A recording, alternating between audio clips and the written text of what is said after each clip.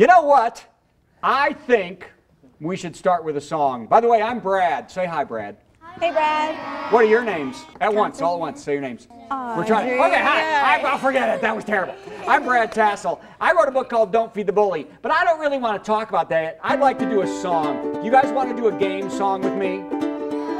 Yeah. 2 no's? Okay, great. We won't do it. Here we go. Now listen close. I will give you a hint of how this song works, and then it'll be your time to try to do it. Here we go. I've got a sister, painfully thin, stand on a straw, she'll fall right in. Arms at her side, she could stir your drink, makes olive oil look like a big old thing. I've got a sister, we call her Peg. See, she's really skinny, so we call her Peg. No? Okay, we're in real trouble. We're in real trouble, I think. Real trouble. Okay, now I'm going to sing a verse, and this time I'm not going to say the name. You have to think of the name. It's going to be hard. Here we go. I've got a brother, don't know how to swim, but he don't care, he just jumps right in. He's shaped like a pear, he kind of floats, a big bouncy buoy getting in the way of boats. I've got a brother, we call him, does anyone know my brother's name right now? Bobby. It's Bobby. Shorten it to? Bob. Bob, you are amazing. Let's all applaud for that. That was really good. Bob. Bob. That's good because he said Bob and a lot of you are still going, what? What are we doing? Where are we? Is this school? No, it's not school. It's not school. Okay, here's another one. Listen close. I've got a cousin, loves green and red, wears white tights, even to bed, spends his nights fighting crime. He wears a cape all the time. I've got a cousin, we call him, what's my cousin's name who goes out and fights crime? Batman.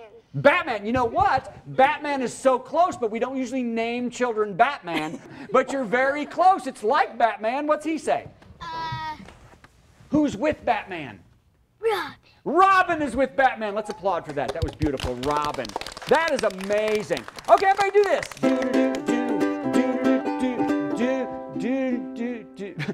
Okay, just you and I. Yeah, okay, I know, I just threw that on you. Let's practice our head bobbing, okay? Everyone lean to this side. Just lean. Everyone lean. Are we leaning? Okay, we're going to go really slow at first. Here we go.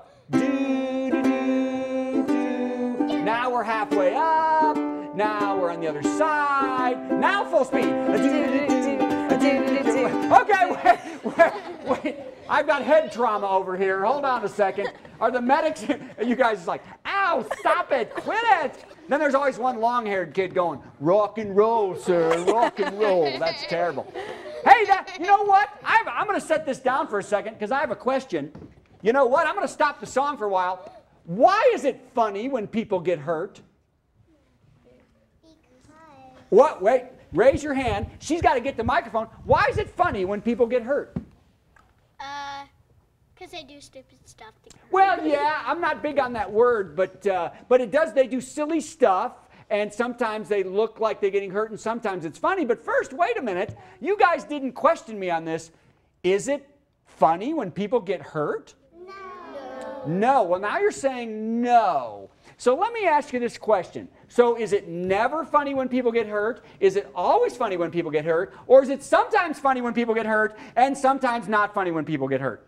Never. Never. Okay, so you're saying it's never funny when people get hurt. What? Ooh.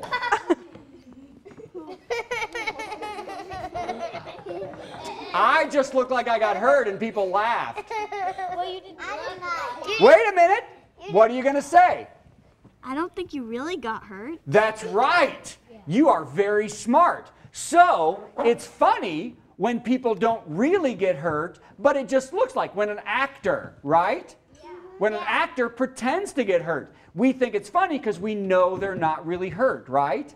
So when is it not funny when people get hurt?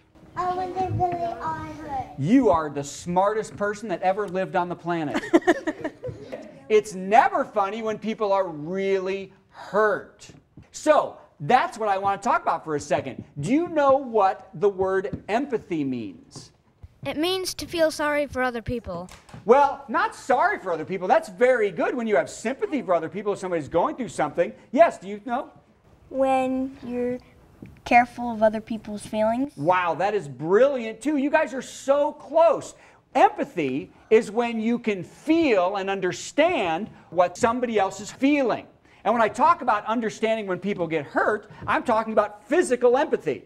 When somebody pretends to get hurt or they do something silly and they're not really hurt, we laugh because we know they're not hurt. We can literally feel it. Like when I just fell down like that, you knew I wasn't hurt, but you knew what it would feel like to do it, so you could laugh. If I really hit my head, you would all be shocked, and you would know how much that hurts, so you wouldn't laugh.